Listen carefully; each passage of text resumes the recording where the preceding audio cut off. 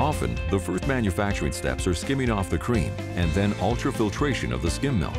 Cream and UF skim milk are then added to standardize the fat and protein level, ensuring a consistent starting point in the production process.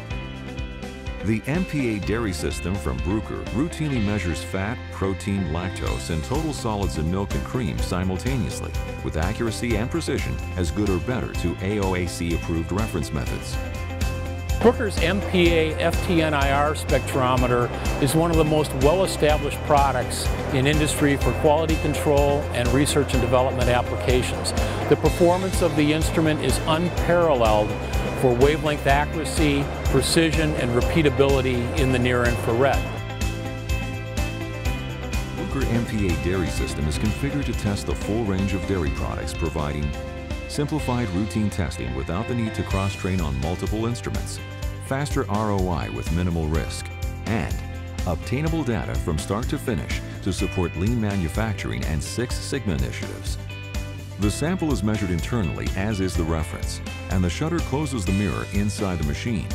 Without any operator influence, you can measure the sample by placing on the loader.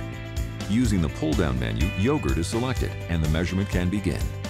While the measurement is running, you can place a fluid milk, whey, or cream sample. Select the product, in this case milk with 2% butterfat, from the drop-down menu and start the measurement. The milk is pumped into the MPA through the homogenizer and your results appear on screen.